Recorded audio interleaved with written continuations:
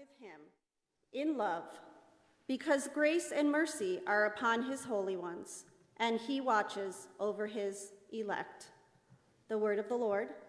Thanks be to God. Our psalm today is Psalm 24. We will read responsively by half verse. The earth is the Lord's and all that is in it, The world and all who dwell therein. For it is he who founded it upon the seas, And made it firm upon the rivers of the deep. Who can ascend the hill of the Lord? And who can stand in his holy place? Those who have clean hands and a pure heart, Who have not pledged themselves to falsehood, nor sworn by what is a fraud. they shall receive a blessing from the Lord. And a just reward for the God of their salvation. Such is the generation of those who seek him. Of those who seek your face, O God of Jacob. Lift up your heads, O gates, lift them high, O everlasting doors. And the King of glory shall come in. Who is the King of glory? The Lord strong and mighty, the Lord mighty in battle. Lift up your heads, O gates, lift them high, O everlasting doors. And the King of glory shall come in. Who is he, this King of glory? The Lord of hosts, he is the King of glory. Our second reading today is from Revelation chapter 21, verse 1 to 6a. I saw a new heaven and a new earth, for the first heaven and the first earth had passed away, and the sea was no more. And I saw the holy city, the new Jerusalem, coming down out of heaven from God, prepared as a bride adorned for her husband. And I heard a loud voice from the throne saying, "See, the home of God is among mortals. He will dwell with them. They will be his peoples, and God himself will be with them. He will wipe every tear from their eyes. Death will be no more. Mourning and crying and pain will be no more, for the first things have passed away." And the one who was seated on the throne said, "See, I am making all things new." Also he said, "Write this, for these words are trustworthy and true." Then he said to me, "It is done. I am the Alpha and the Omega, the beginning and the end." The word of the Lord. Thanks be to God. The sequence hymn is in your dark blue hymnals again, number 694. 694 in the dark blue hymnals.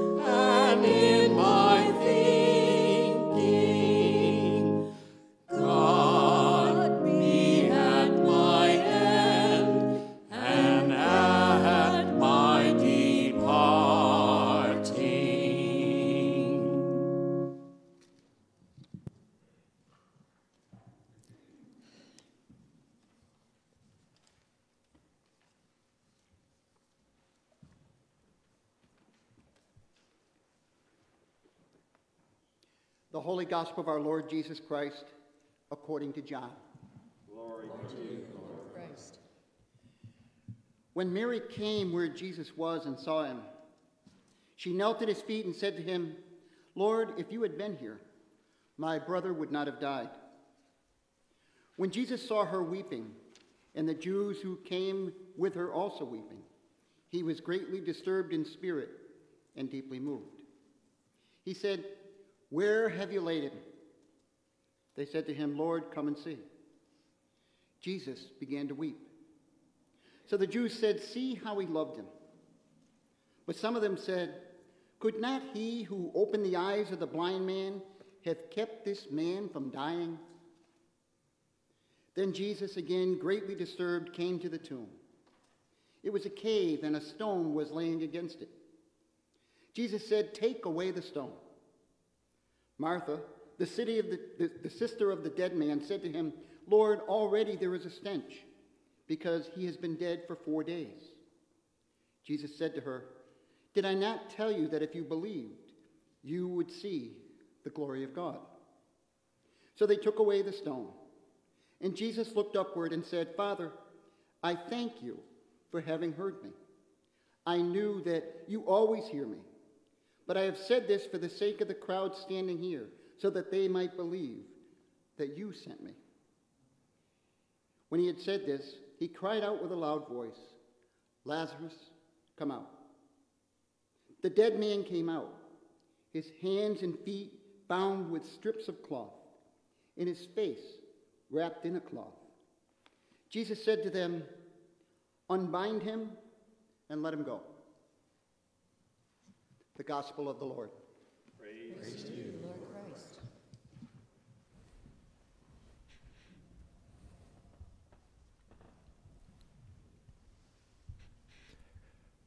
May the words of my mouth and the meditations of our hearts be always acceptable in your sight, O Lord, our strength and our Redeemer. Amen. So today, of course, is Halloween. Halloween nowadays for little kids to get dressed up and go from house to house getting candy.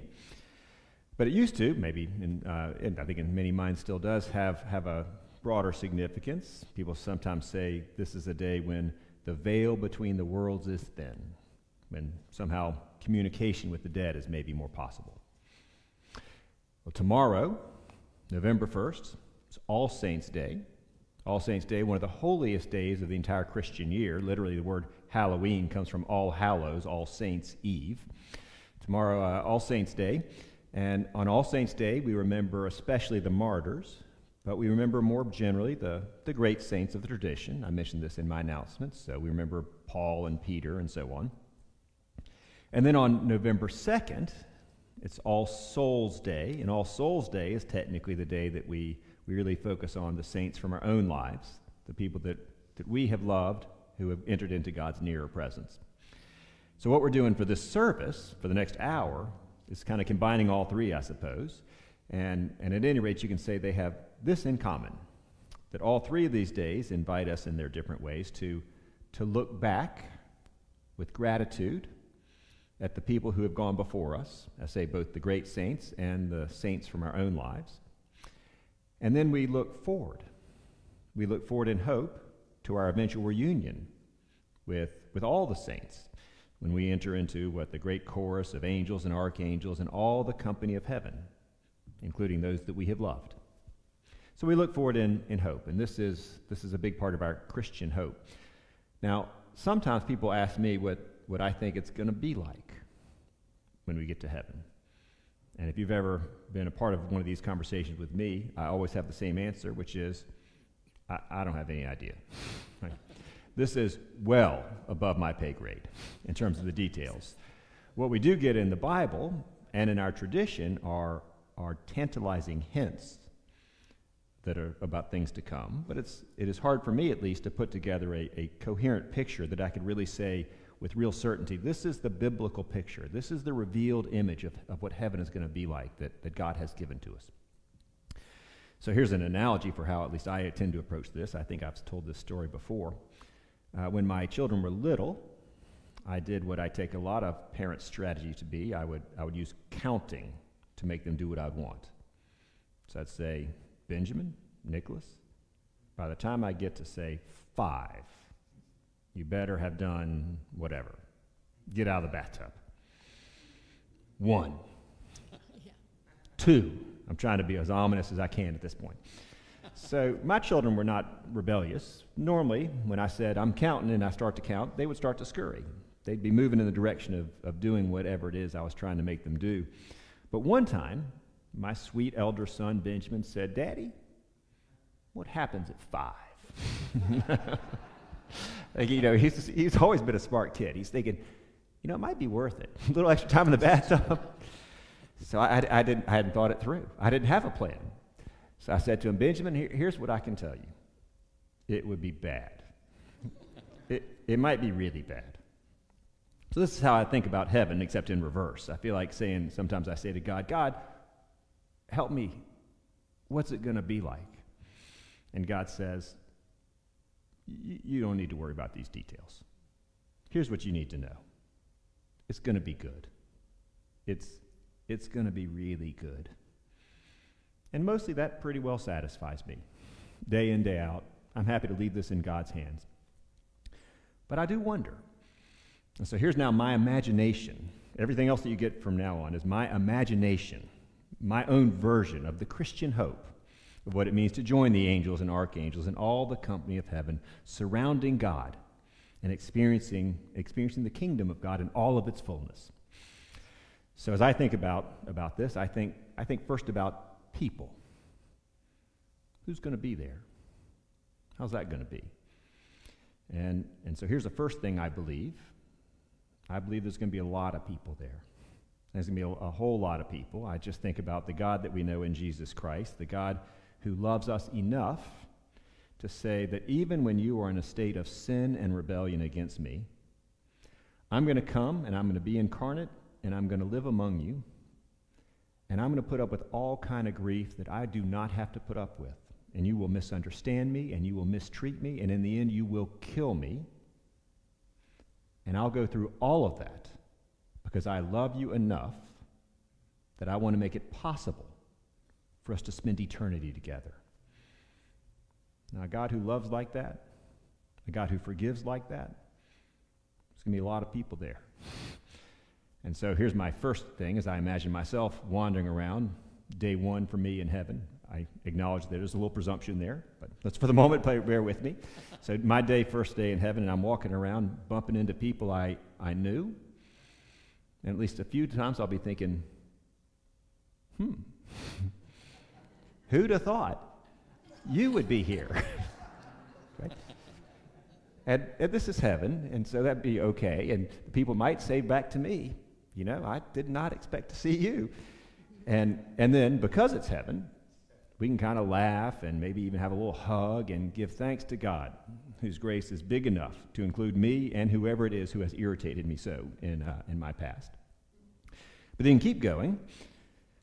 Think about folks, these are the harder ones to think about, the folks who have harmed us, and maybe really harmed us, or the people that we have harmed.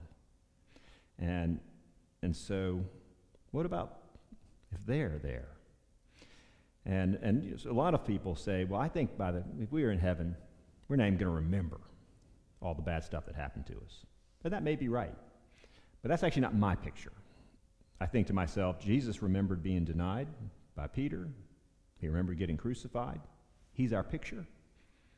We too, I think, are going to remember the stuff that has happened to us. But we will have been healed. So it won't be raw and painful in the way that painful memories can be now. This is my image. And so I do imagine seeing some of those folks. And that's a harder first conversation. So you think, all right, I'm sorry. Or I forgive. And there's, of course, the big ones, the big hurts. But you could also think about it as the littler hurts. I did, for the record, tell Carrie about this. I picture bumping into Carrie, and all of my thoughts and all of my actions are revealed. And it turns out that some of those thoughts and actions were kind of petty and mean-spirited, and Carrie sees all of that, and I have to say, yeah, I'm sorry about all that. But it is heaven. And so again, we've experienced healing and forgiveness and love, and so it's made okay. And so I picture, there we are in heaven, a lot of people together, and everything that was painful behind us, and now us united with each other in love to spend eternity together. That's a big part of the Christian hope for me, and I think surely for all of us. But that's not the whole of the Christian hope, because it's still God who's part of the deal. And so here's another analogy. I imagine myself, there I am, my first day in heaven, and it's a little bit like coming out of a shady house onto a beach on a bright and sunny day. And so it's hard to see. You sort of squinting, put your sunglasses on, get a hat, and sort of walk around and like, oh, look, there's Terry, Jude, Susan. Right? So doing all that. And then at some point somebody says, you're probably as ready as you're ever going to be. Now picture yourself on the beach. Here comes the sun to talk to you. Think about that kind of overwhelming heat and light. It's good, but overwhelming. And how do we even begin to picture that moment? Well, I think a little bit about the end of the book of Job. We've been working through that the last several weeks, although we're done with it now. And you do get at the end of Job this magnificent picture of God who comes to Job and who talks about all of creation. And God says, I am the Lord of all of it. Who are you? Well, now we can go farther than Job could have done. I mean, what Job thought, as best we could tell, is creation is a few thousand years old. We'd say it's several billion. I don't have any idea how big they thought the creation used to be when Job was running around, but here's what we can say. The distance between stars is so astronomical, we can't wrap our mind around it. And here's God, who is the Lord of it all, right here, talking to me, talking to you. Harvey, welcome. It's really good to see you. I've been waiting for you to get here. Enter into the joy of your Lord. And you think, well, how might that moment feel? Still just got to imagine. I think here's one thing I would likely feel. Humility. Whatever pretensions I have in terms of my own gifts and accomplishments, there I am in the presence of God, the Lord of the cosmos, and you're like, well, I'm going to have to let some of that go. And then I think about maybe embarrassment. Not so much guilt or shame, although that could be true too, but embarrassment, because suddenly confronted with all that God is, and you think about all those times that I just didn't pay attention, that I acted like other things were more important. But of course, what we say, this is essential to the Christian gospel, is that what we'll mostly feel is love. This love that's just radiating out of God and surrounding us and penetrating us and calling forth from us our love for God in return. And this love just circling around and embracing us and uniting us with God and uniting us with other people and uniting us forever. That's my picture.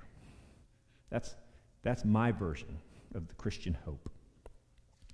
And so on this day when we celebrate All Saints' Day, I give thanks to God for Christ who comes to us to show us the way, for Christ who comes to us as the way, for Christ who comes to us as the destination, the place we're going.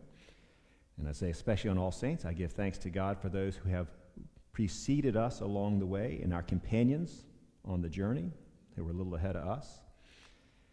And my prayer is that God will continue to remind us of that Christian hope, of that place that we're going, and God will help us even now to live as God's true children.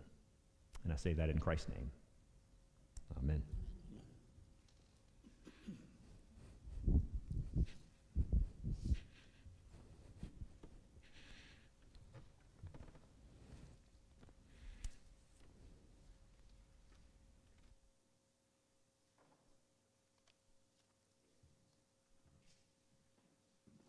And now please stand as you are able,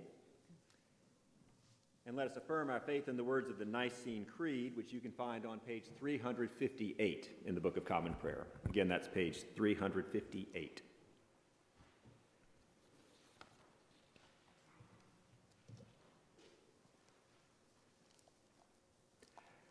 We believe in one God, the Father, the Almighty, maker of heaven and earth, of all that is seen and unseen.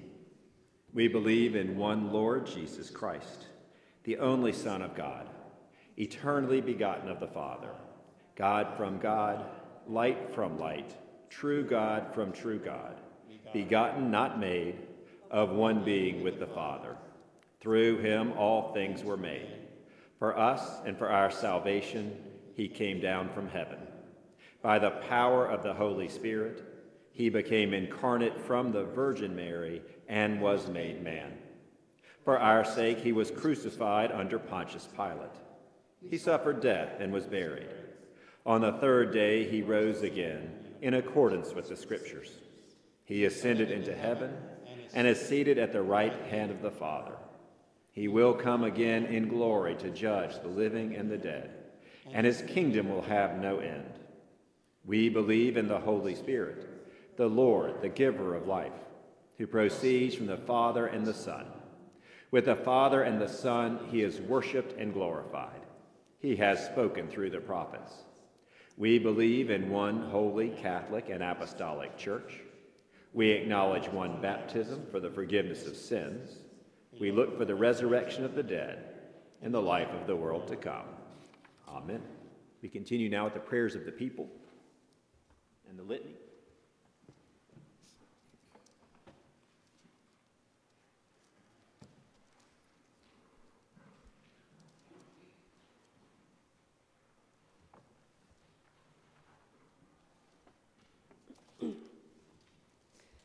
Prayers of the people will be read from the page that's in our pamphlet, A Litany in Celebration of God's Saints. We give thanks to you, O God, for all your servants and witnesses in times past. For Abraham, father of believers, and Sarah, his wife. For Moses, the lawgiver, and Aaron, the priest. For Jesus, the Christ, your Son and Word, Savior of all humanity, and King of all saints. For the first disciples who left all to follow Jesus. For the messengers known and unknown, who brought good news to our country. For all who have gone to the ends of the earth to share your love. For the martyrs, innocents, and saints of every age and land.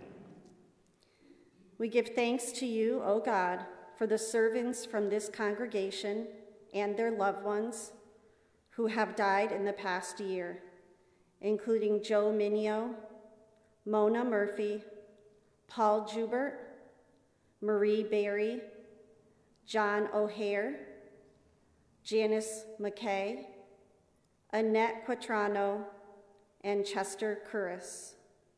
And we give thanks to you for other members of God's family whom we name before you this day: John Orsi, James and Anna Amabile, and if there's any others, you may say them aloud at this time. My grandparents, for Charlie, for Pat, for Evie.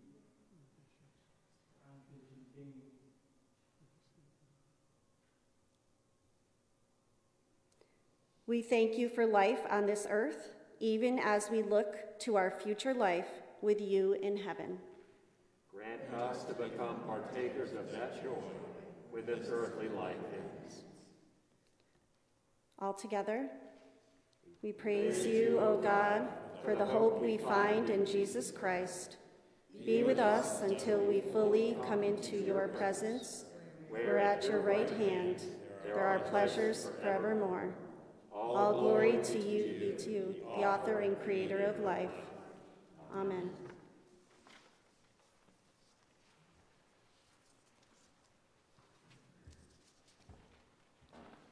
And turning back in the prayer book to page 360, let us confess our sins against God and our neighbor.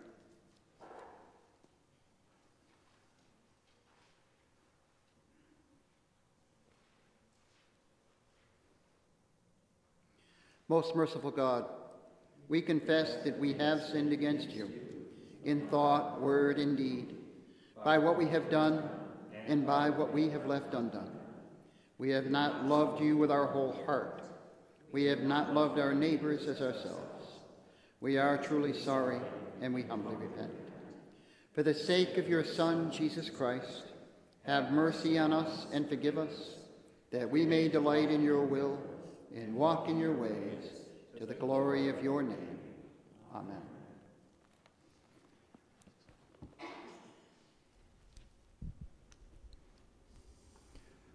Almighty God, have mercy on you.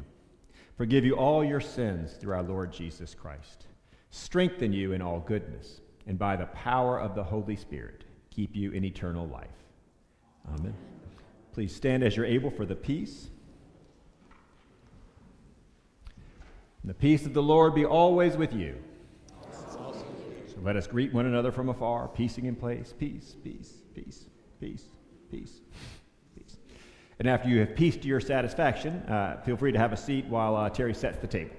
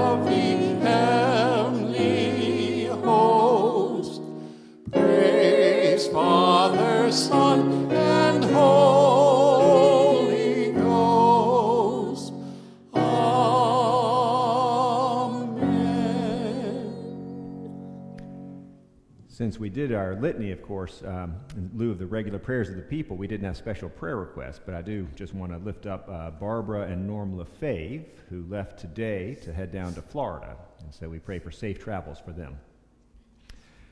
Our service continues now with the Great Thanksgiving Eucharistic Prayer A, and that begins on page 361 in the Book of Common Prayer. Again, that's page 361. The Lord be with you. And also with you. Lift up your hearts. We lift them to the Lord. Let us give thanks to the Lord our God. It is right to give God thanks and praise. It is right and a good and joyful thing, always and everywhere, to give thanks to you, Father Almighty, creator of heaven and earth. For in the multitude of your saints you have surrounded us with a great cloud of witnesses, that we might rejoice in their fellowship and run with endurance the race that is set before us, and together with them receive the crown of glory that never fades away. Therefore we praise you, joining our voices with angels and archangels, and with all the company of heaven, who forever sing this hymn to proclaim the glory of your name.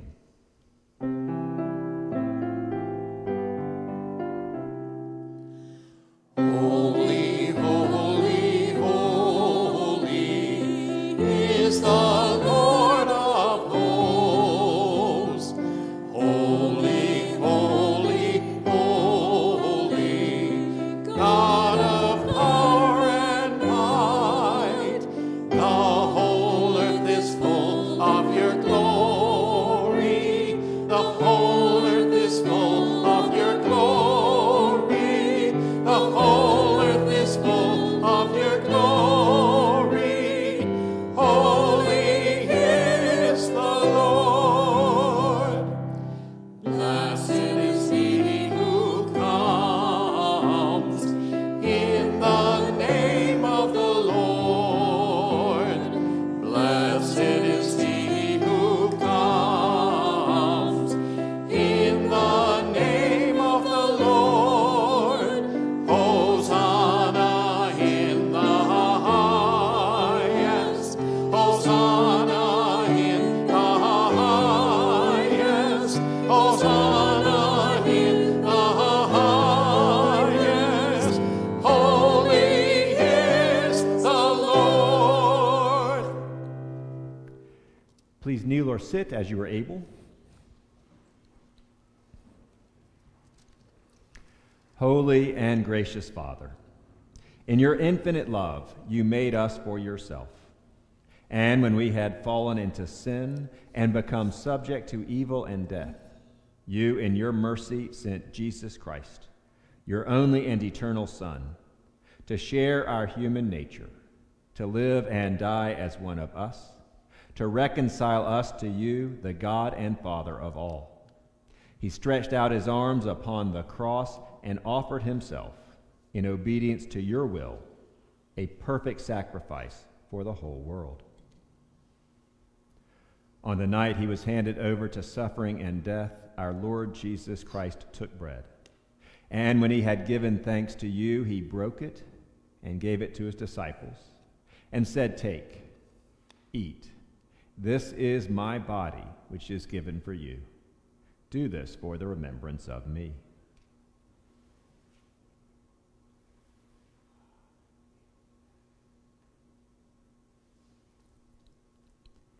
After supper, he took the cup of wine, and when he had given thanks, he gave it to them, and said, "Drink this, all of you.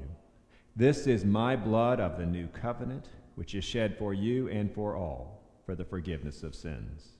Whenever you drink it, do this for the remembrance of me."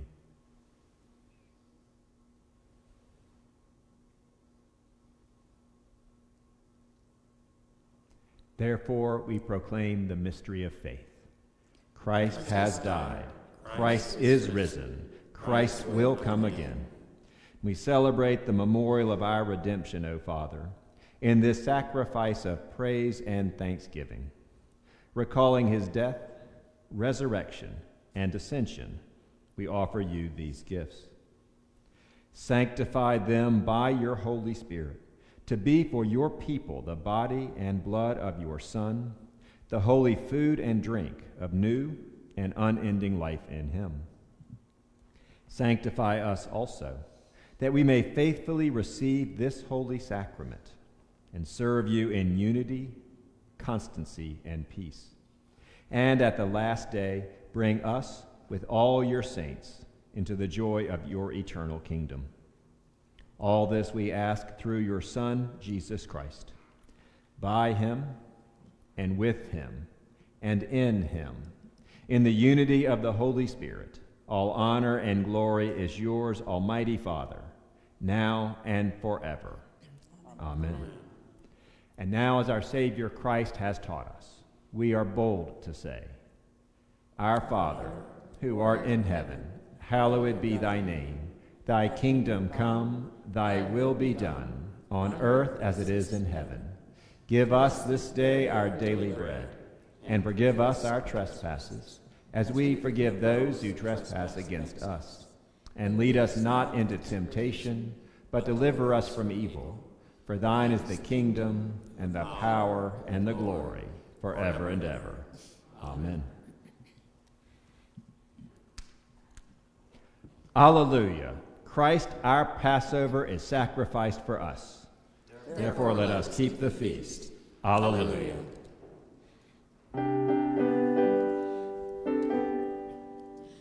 Jesus Messiah, name above all names, blessed Redeemer, Emmanuel, the rescue for sinners, the ransom from heaven, Jesus Messiah, Lord of all, the Lord of all.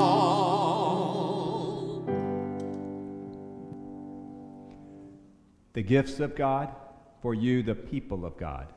Take them in remembrance that Christ died for you, and feed on him in your hearts by faith with thanksgiving.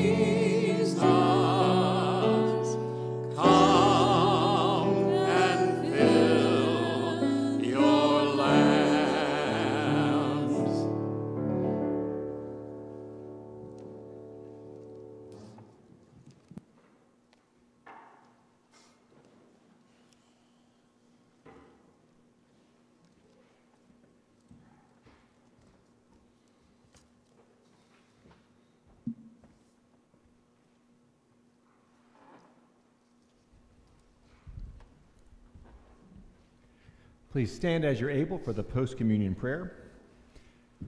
And let us pray together the prayer on page 366 in the Book of Common Prayer. Again, that's page 366. Almighty and ever-living God, we thank you for feeding us with the spiritual food of the most precious body and blood of your Son, our Savior, Jesus Christ, and for assuring us in these holy mysteries that we are living members of the body of your Son and heirs of your eternal kingdom. And now, Father, send us out to do the work you have given us to do, to love and serve you as faithful witnesses of Christ our Lord. To him, to you, and to the Holy Spirit be honor and glory, now and forever. Amen. The Lord bless you and keep you. The Lord make his face to shine upon you and be gracious to you. The Lord lift up his countenance upon you and give you peace. And the blessing of God Almighty, the Father, and the Son, and the Holy Spirit be upon you and remain with you this day and always. Amen. Please turn in your dark blue hymnals to number 293. 293.